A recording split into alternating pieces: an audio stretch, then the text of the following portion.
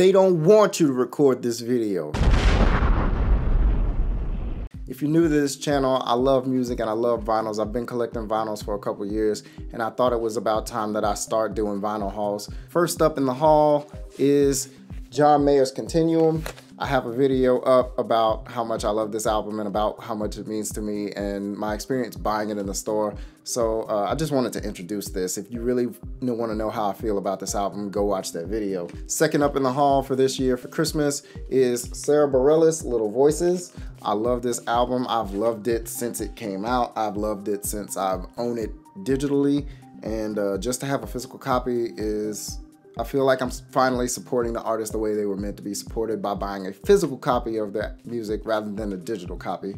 I love everything about this album. I love Sarah Bareilles, and Blessed Unrest and Little Voice are my two favorite albums by her. Next up from Sarah Bareilles in my vinyl collection will definitely be Blessed Unrest. Third vinyl in this haul for Christmas was Nasty Nas' Illmatic. My best friend and roommate Matt got it for me for Christmas, and I love everything about this album. I've loved it since I heard it. As an adult, I re-listened to it, and it still sticks with me. Things from The Genesis, New York State of Mind, Life's a Bitch, The World Is Yours. The whole first half of this album really means a lot to me. It has a deep message, and I really rock with that message. So definitely, I love this album. I will appreciate it for a really long time. If we've had a discussion about music in the past year, then I probably brought up Alabama Shakes. This is their new-ish album, Sound and Color. It released early 2015, and I finally got it on vinyl. I've waited until the end of the year when I had enough money from Christmas, and I bought it for myself. The cool thing about this, I really think it's cool, is the inside artwork.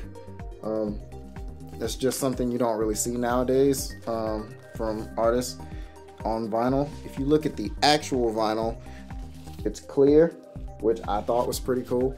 I know there are colored vinyls and clear vinyls out there nowadays, but I just thought that was really cool. That was something really cool about this one. Those are just the vinyls I got for Christmas. I'll talk about the ones I collected earlier in the year at a later date, and I'll continue to talk about the ones I further collect in the future. If you like this video, make sure you give it a thumbs up so I can do more vinyl hauls. Thank you guys for watching this video. If you would, leave a comment, tell me what your favorite vinyl is, where you like to go shopping for vinyls, and what your favorite album is. I'm really interested in hearing about that.